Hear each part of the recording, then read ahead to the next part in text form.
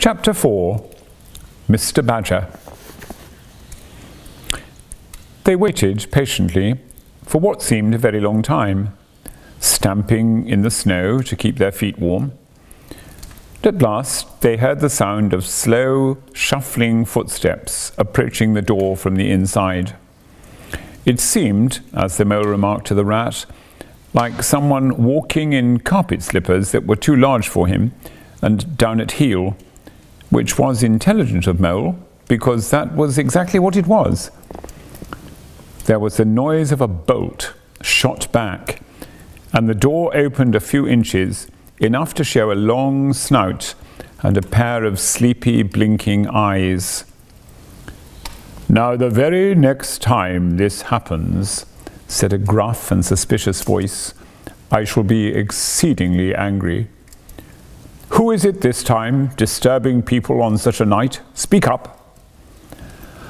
"Oh, Badger," cried the rat.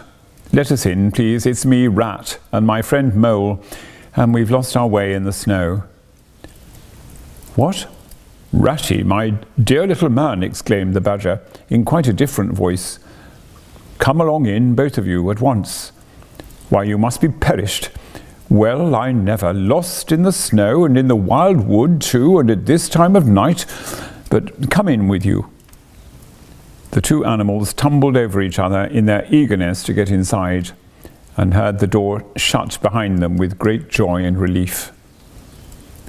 The Badger, who wore a long dressing gown, and whose slippers were indeed very down at heel, carried a flat candlestick in his paw, and had probably been on his way to bed when their summons sounded. He looked kindly down on them and patted both their heads. "This is not the sort of night for small animals to be out," he said paternally. "I'm afraid you've been up to some of your pranks again, Ratty. But come along, come into the kitchen. There's a first-rate fire there, and supper and everything." He shuffled on in front of them, carrying the light, and they followed him, nudging each other. Nudging each other in an anticipating sort of way, down a long, gloomy, and, to tell the truth, decidedly shabby passage, into a sort of central hall, out of which they could dimly see other long, tunnel-like passages branching, passages mysterious and without apparent end. But there were doors in the hall as well, stout, oaken, comfortable-looking doors. One of these the Badger flung open, and at once they found themselves in all the glow and warmth of a large, fire-lit kitchen. The floor was well-worn red brick, and on the wide hearth burnt a fire of logs between two attractive chimney corners tucked away in the wall, well out of any suspicion of draught. A couple of high-backed settles facing each other on either side of the fire gave further sitting accommodation for the sociably disposed. In the middle of the room stood a long table of plain boards placed on trestles with benches down each side. At one end of it, where an armchair stood pushed back, were spread the remains of the Badger's plain but simple supper. Rows of spotless plates winked from the shelves of the dresser at the far end of the room, and from the rafters overhead hung hams, bundles of dried herbs, nets of onions, and baskets of eggs. It seemed a place where heroes could fitly feast after victory, where weary harvesters could line up in scores along the table and keep their harvest home with mirth and song, or where two or three friends of simple tastes could sit about as they pleased and ate and smoke and talk in comfort and contentment. The ruddy brick door smiled up. The ruddy brick floor smiled up at the smoky ceiling. The oaken settles, shiny with long wear, exchanged cheerful glances with each other. Plates on the dresser grinned at pots on the shelf, and the merry firelight flickered and played over everything without distinction.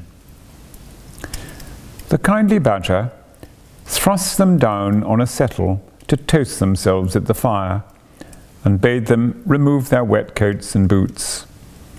Then he fetched them dressing gowns and slippers, and himself bathed the mole's shin with warm water, and mended the cut with sticking plaster, till the whole thing was just as good as new, if not better. In the embracing light and warmth, warm and dry at last, with weary legs propped up in front of them, and a suggestive clink of plates being arranged on the table behind, it seemed to the storm-driven animals, now in safe anchorage, that the cold and trackless wildwood just left outside was miles and miles away, and all that they had suffered in it a half-forgotten dream. When at last they were thoroughly toasted, the badger summoned them to the table, where he had been busy laying a repast. They had felt pretty hungry before, but when they actually saw at last the supper that was spread for them, really it seemed only a question of what they should attack first, where all was so attractive, and whether the other things would obligingly wait for them till they had time to give them attention. Conversation was impossible for a long time, and when it was slowly resumed, it was that regrettable sort of conversation that results from talking with your mouth full. The badger did not mind that sort of thing at all, nor did he take any notice of elbows on the table, or everybody speaking at once. As he did not go into society himself, he had got an idea that these things belonged to the things that didn't really matter. We know, of course, that he was wrong and took too narrow a view, because they do matter very much, though it would take too long to explain why. He sat in his armchair at the head of the table and nodded gravely at intervals as the animals told their story, and he did not seem surprised or shocked at anything, and he never said, "I told you so," or "just what I always said," or remarked that they ought to have done so-and-so, or ought not to have done something else. The mole began to feel very friendly towards him. When supper was really finished at last, and each animal felt that his skin was now as tight as was decently safe, and that by this time he didn't care a hang for anybody or anything, they gathered round the glowing embers of the great wood fire and thought how jolly it was to be sitting up so late and so independent and so full. And after they had chatted for a time about things in general, the badger said heartily, "Now then, tell us the news from your part of the world. How's old Toad going on?" "Oh, from bad to worse," said the rat gravely, while the mole, cocked up on a settle and basking in the firelight, his heels higher than his head, tried to look properly mournful. "Another smash only last week, and a bad one. You see, he will insist on driving himself, and he's hopelessly incapable. If he'd only employ a decent, steady, well-trained animal, pay him good wages, and leave everything to him, he'd get on all right. But no, he's convinced he's a heaven-born driver, and nobody can teach him anything, and all the rest follows." "How many has he had?" inquired the badger gloomily. "Smashes or machines?" asked the rat. "Oh, well, after all, it's the same thing with Toad. This is the 7th. As for the others, you know that coach house of his? Well, it's piled up, literally piled up to the roof with fragments of motor cars, none of them bigger than your hat. That accounts for the other 6, so far as they can be accounted for."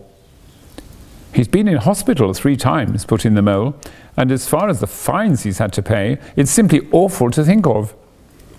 "Yes, and that's part of the trouble," continued the rat. "Toad's rich, we all know, but he's not a millionaire, and he's a hopelessly bad driver, and quite regardless of law and order. Killed or ruined, it's got to be one of the 2 things sooner or later. Badger, we're his friends. Oughtn't we to do something?"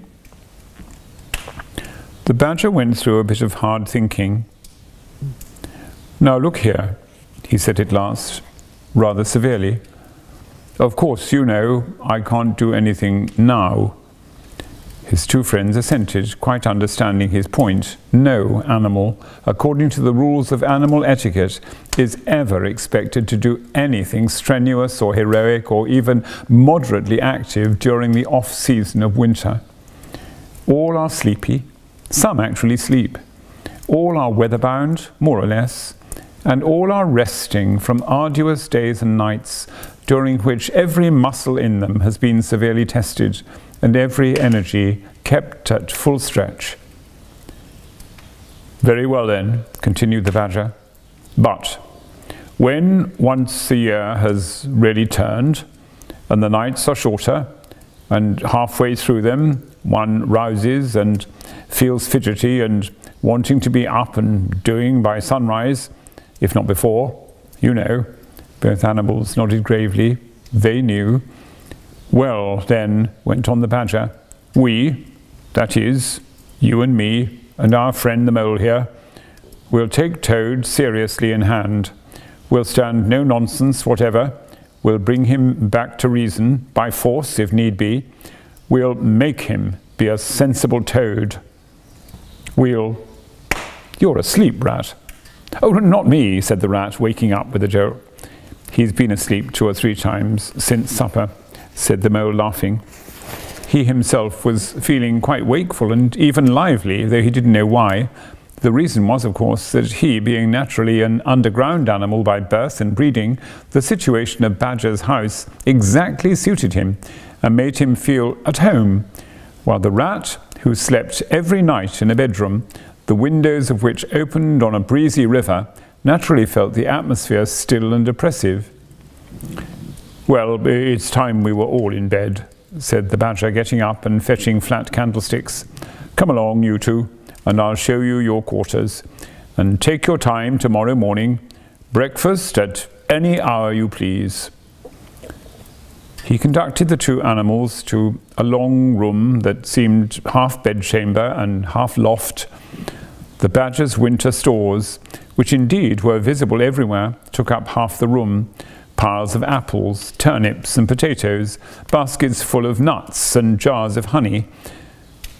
But the 2 little white beds on the remainder of the floor looked soft and inviting, and the linen on them, though coarse, was clean and smelt beautifully of lavender, and the Mole and the Water Rat, shaking off their garments in some 30 seconds, tumbled in between the sheets in great joy and contentment. In accordance with the kindly Badger's instructions, the 2 tired animals came down to breakfast very late next morning and found a bright fire burning in the kitchen and 2 young hedgehogs sitting on a bench at the table eating oatmeal porridge out of wooden bowls. The hedgehogs dropped their spoons, rose to their feet and ducked their heads respectfully as the 2 entered. There, sit down, said the Rat pleasantly, and go on with your porridge. Where have you youngsters come from? Lost your way in the snow, I suppose? Yes, please, sir, said the elder of the 2 hedgehogs respectfully. Me and little Billy here, we was trying to find our way to school. Mother would have us go, was the weather ever so, and of course we lost ourselves, sir. And Billy, he got frightened and took and cried, being young and faint-hearted, and at last we happened up against Mr. Badger's back door and made so bold as to knock, sir, for Mr. Badger, he's a kind-hearted gentleman, as everyone knows.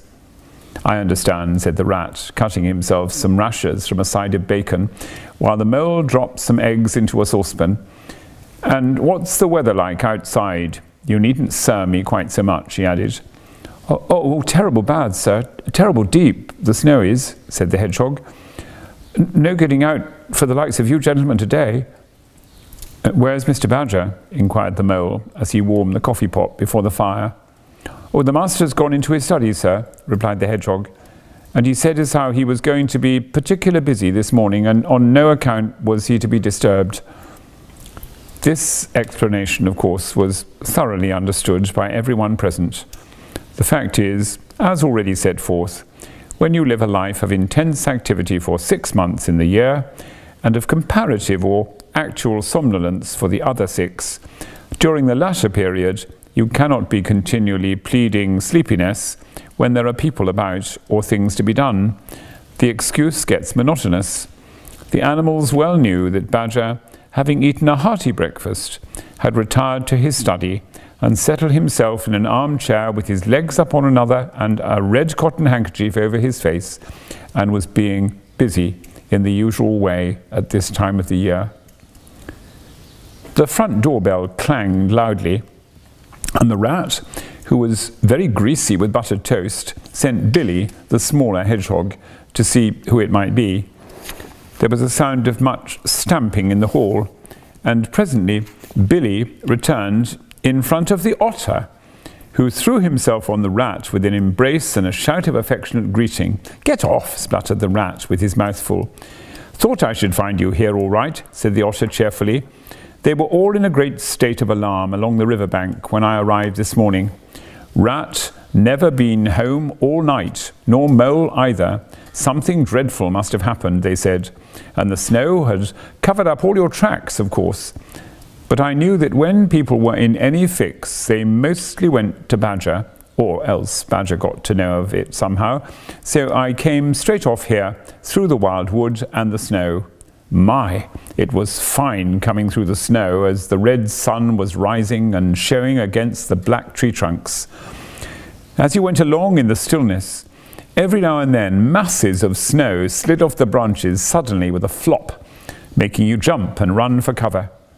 Snow castles and snow caverns had sprung up out of nowhere in the night, and snow bridges, terraces, ramparts. I could have stayed and played with them for hours.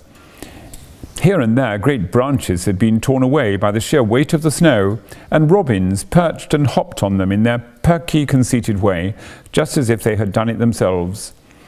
A ragged string of wild geese passed overhead, high on the grey sky, and a few rooks whirled over the trees, inspected, and flapped off homewards with a disgusted expression. But I met no sensible being to ask the news of. About halfway across, I came on a rabbit sitting on a stump, cleaning his silly face with his paws. He was a pretty scared animal when I crept up behind him and placed a heavy forepaw on his shoulder. I had to cuff his head once or twice to get any sense out of it at all. At last, I managed to extract from him that Mole had been seen in the wildwood last night by one of them. It was the talk of the burrows, he said, how Mole, Mr. Rat's particular friend, was in a bad fix, how he had lost his way, and they were up and out hunting, and were chivying him round and round.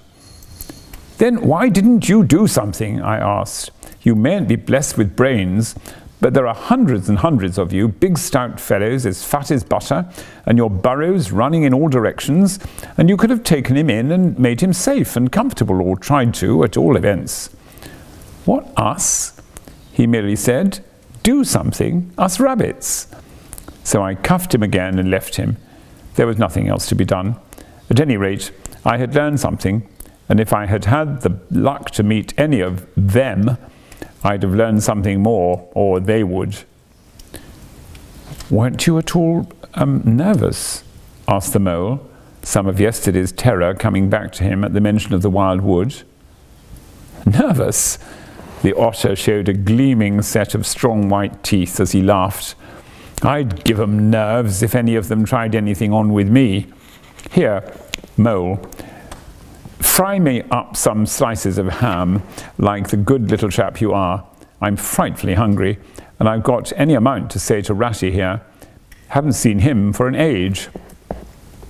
So the good-natured mole, having cut some slices of ham, set the hedgehogs to fry it, and returned to his own breakfast, while the otter and the rat, their heads together, eagerly talked river shop, which is long shop and talk that is endless, running on like the babbling river itself. A plate of fried ham had just been cleared and sent back for more when the badger entered, yawning and rubbing his eyes, and greeted them all in his quiet, simple way, with kind inquiries for everyone. "It must be getting on for luncheon time," he remarked to the otter. "Better stop and have it with us. You must be hungry this cold morning." "Rather," replied the otter, winking at the mole. The sight of these greedy young hedgehogs stuffing themselves with fried ham makes me feel positively famished." The hedgehogs, who were just beginning to feel hungry again after their porridge and after working so hard at their frying, looked timidly up at Mr. Badger, but were too shy to say anything. "Here, you two youngsters, be off home to your mother," said the Badger kindly. "I'll send someone with you to show you your way. You won't want any dinner today, I'll be bound." He gave them 6pence apiece and a pat on the head, and they went off with much respectful swinging of caps and touching of forelocks. Presently, they all sat down to luncheon together. The mole found himself placed next to Mr. Badger, and as the other two were still deep in river gossip, from which nothing could divert them, he took the opportunity to tell Badger how comfortable and homelike it all felt to him. "Oh, once well underground," he said, "you know exactly where you are. Nothing can happen to you, and nothing can get at you. You're entirely your own master, and you don't have to consult anybody or mind what they say. Things go on all the same overhead, and you let them, and don't bother about them. When you want to go, up you go, and there's the things waiting for you."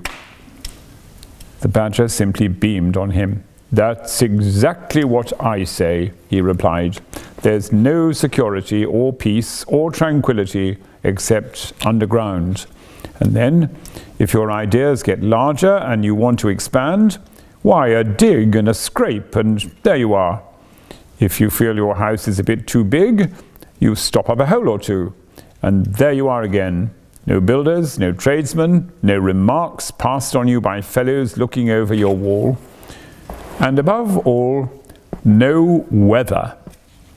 Look at Rat now.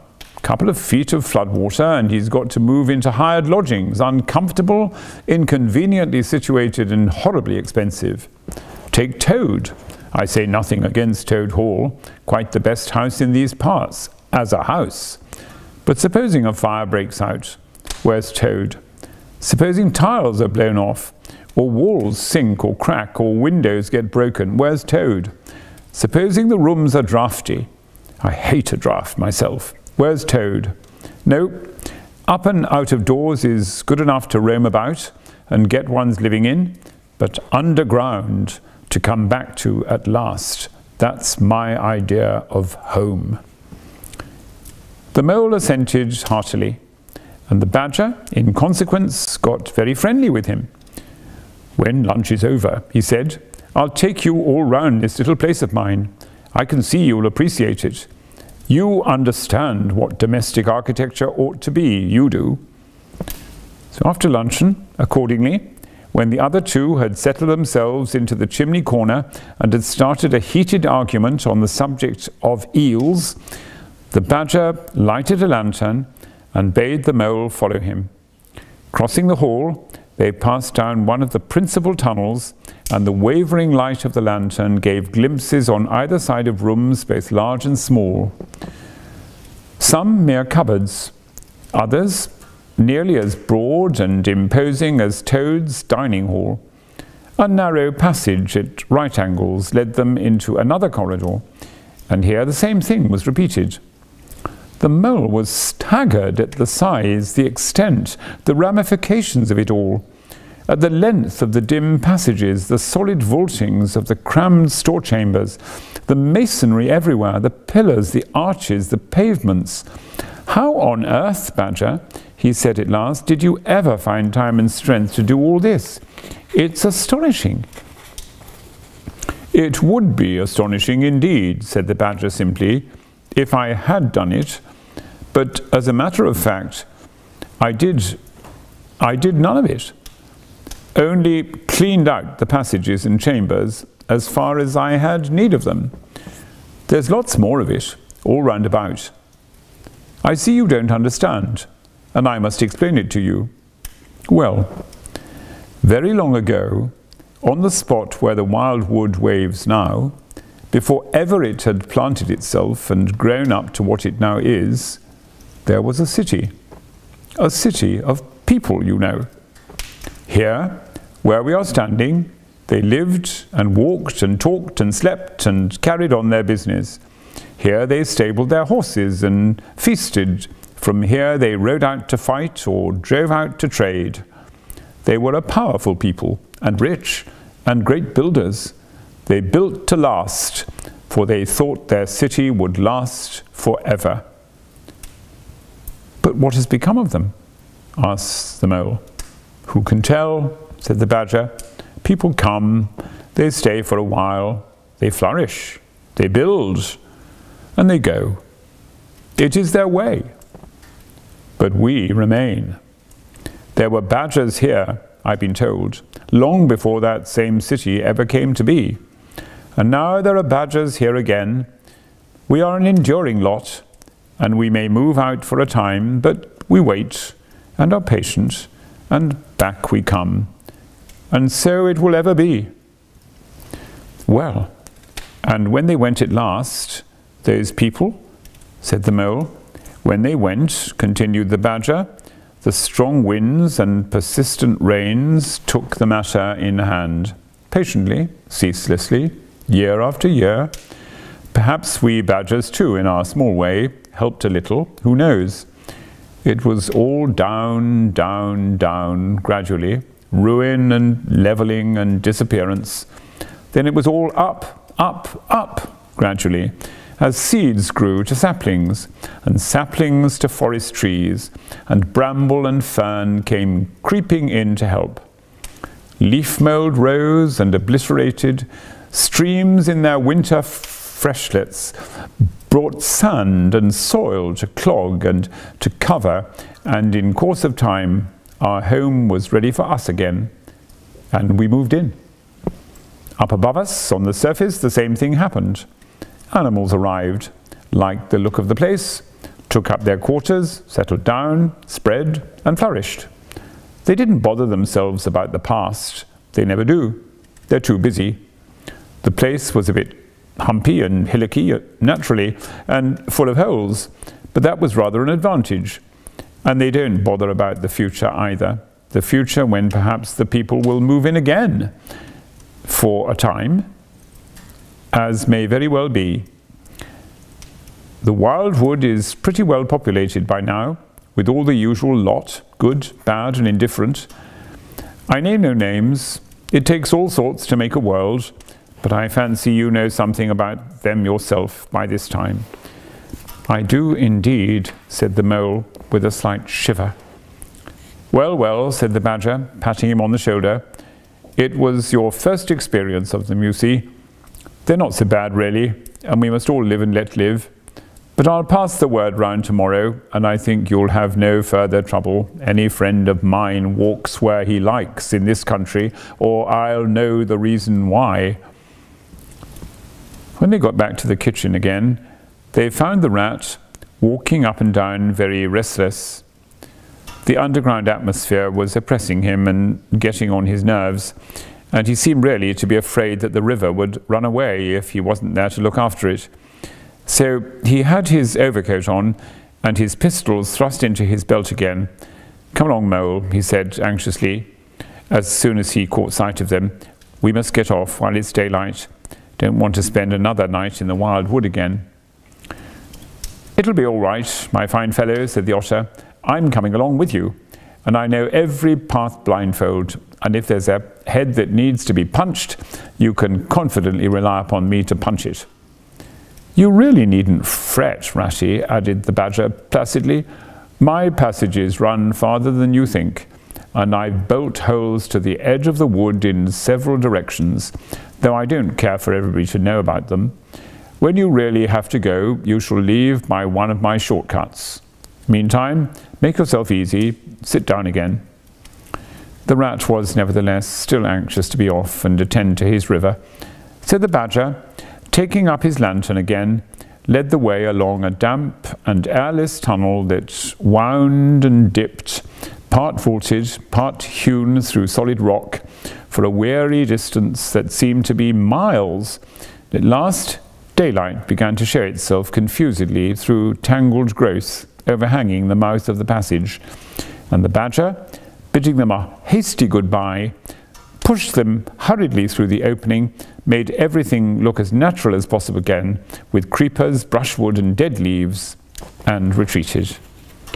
They found themselves standing on the very edge of the wild wood, rocks and brambles and tree roots behind them, confusedly heaped and tangled, and in front a great space of quiet fields, hemmed by lines of hedges black on the snow, and far ahead a glint of the familiar old river, while the wintry sun hung red and low on the horizon.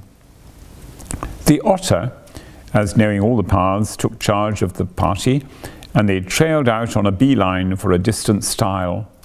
Pausing there a moment and looking back, they saw the whole mass of the wild wood, dense, menacing, compact, grimly set in vast white surroundings.